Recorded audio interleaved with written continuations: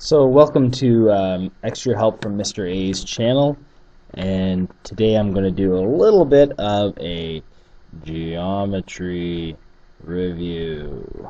So I made it kind of look like a crown because hopefully by the end of this you will be a king or queen at geometry. One of the expectations in the Ontario curriculum for grade 6 students is that they understand how to draw an isometric drawing, which is a two-dimensional representation of a three-dimensional object. So as you can see right here, we have our three-dimensional object constructed out of linking cubes and some isometric dot paper. If you wanted to practice this at home, I would recommend trying out the website Incompetech, INCOMPETECH.com, and you can actually generate a sheet of paper like this. They have at that website there's a graph paper section. So what I'm going to do right now is I'm going to show you how to draw this. Notice that my paper is not in the vertical orientation, it's in the horizontal one because of the arrangement of the dots. If you have it vertically, it's not going to look correct. So what I'm going to do is I have it angled so that my vertical lines are here, here, and here. Those are the main ones I'm thinking about right now, and I have those facing directly towards me, towards the camera. So I'm just going to pick a corner at random to start from. I usually like to start from a bottom of a vertical line because our vertical lines are the easiest ones to draw. So what I'm going to do is I'm going to start from this corner right here, the bottom front corner of the pink cube. And what I'm going to do is I'm going to put a little dot here indicating that's where I'm starting. Okay, now I'm going to count up how high this block is, and this block is one block high. So on our page that corresponds to one dot.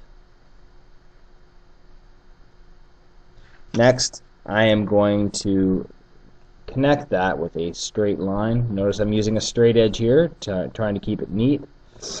Okay, and so that line that I've just drawn corresponds with this corner. Okay. Now the interesting thing about triangular dot paper or isometric dot paper is you'll notice that the horizontal lines are really spaced quite far apart, because what you want to be doing is you want to be using the diagonals to show your lefts and rights. You don't want it to be actually horizontal and flat, and that's a big problem that a lot of students have. They end up making flat lines and they wonder why their drawing doesn't look 3D. It's because you're using a horizontal line. You need to be using diagonal lines, and you'll see in a few moments just how well it actually represents this object that I've created. So next, I'm going to go back to my starting point, which again corresponds to this corner right here, and I'm going to see how far it is from here to here. And again, that's just one cube, so I'm going to count out one space. So I'm going to go to the next dot here, put a dot, and then connect them. Okay. Now I've drawn the bottom edge of that cube, or the face of that cube. Okay. Again, it's one up from there.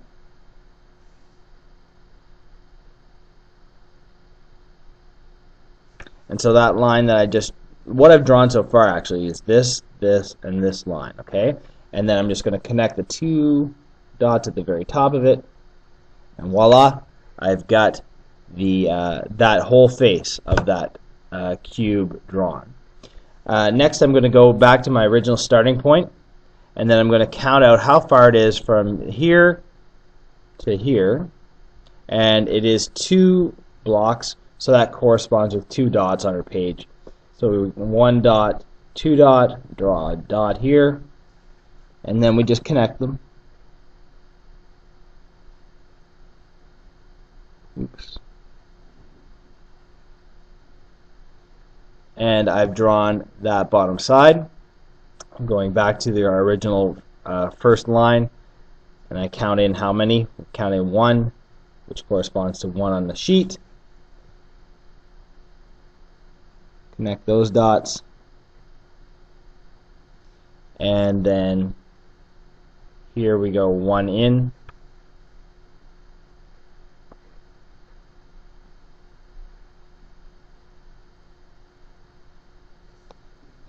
and finally one back here.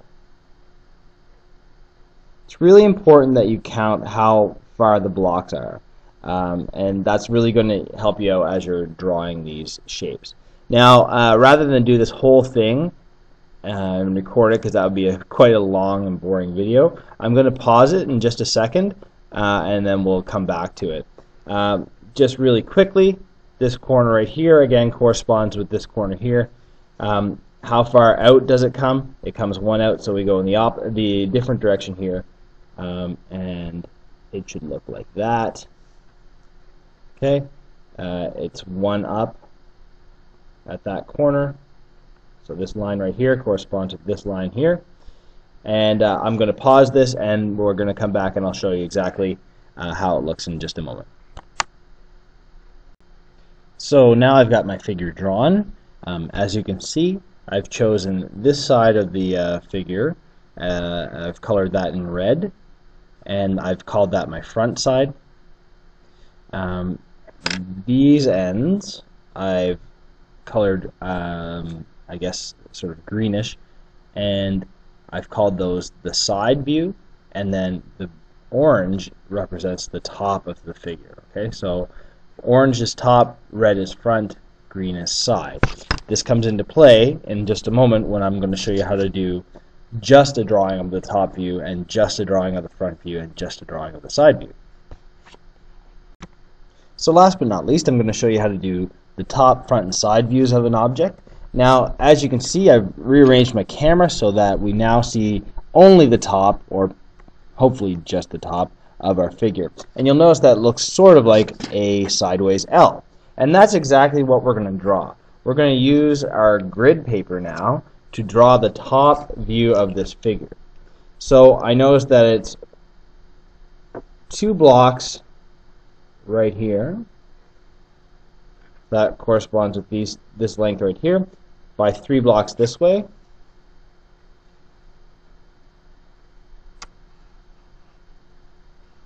And I'm keeping the color consistent with my other drawing just to make it a little bit more clear for you.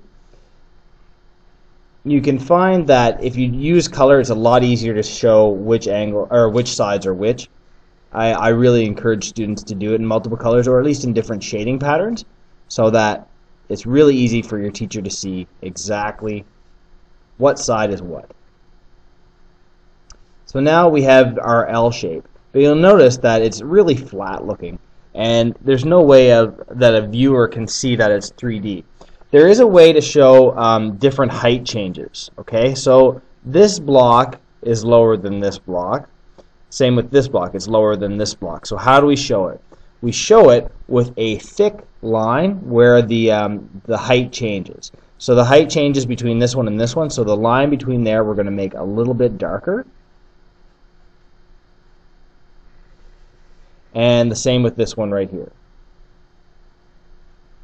So notice I'm not showing where each individual block is. The only lines that I'm adding are where the height changes. So this is a low one, these two are higher, and that one's low. There's no way of knowing that these ones are higher or lower than this until you look at the other views. So I'm just going to label this top view.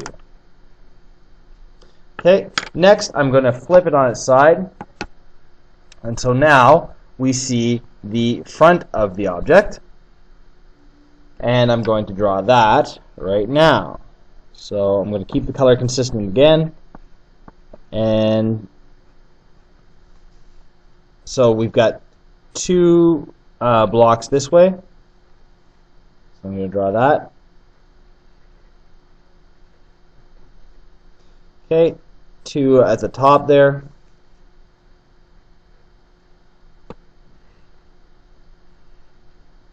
Okay, 1 down there.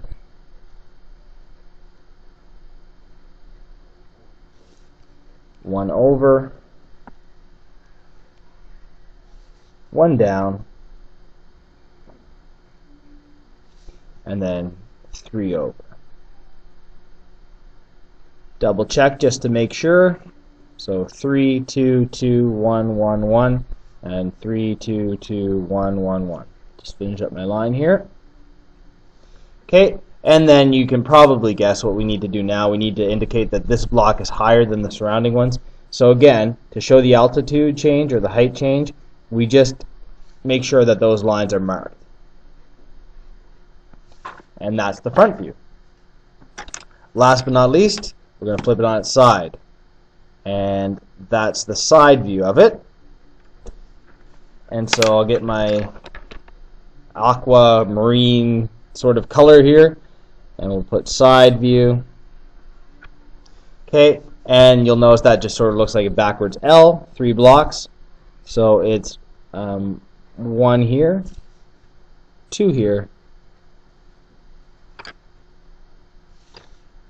2 up, 1 over, 1 down, and 1 over. And again, last thing we want to do is we want to indicate that this block is at a different height than both of these. And so we put a thick line here and a thick line there. And those are our 3 views.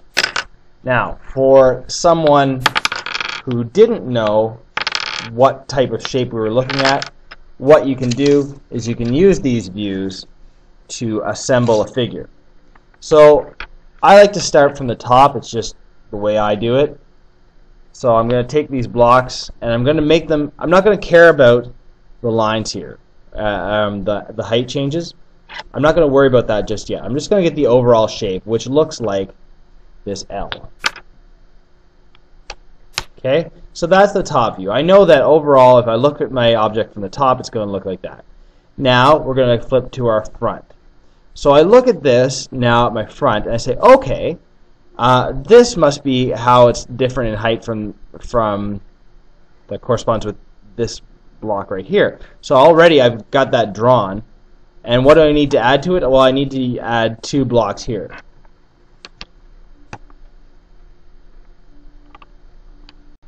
So now I've got something that meets my top view, which is my sort of L shape. I've got something that meets my front view, and I'm going to go back and take a look at my side. And do I need to change anything? No. So that is exactly the type of shape that you will want or that you're looking for when you build this. And thank you very much. I hope this has been helpful. This is a little tricky. I definitely recommend coloring in the sides of your figure differently so that you're able to more clearly show what your top, front, and side views are. Thanks very much for watching. Have a great day.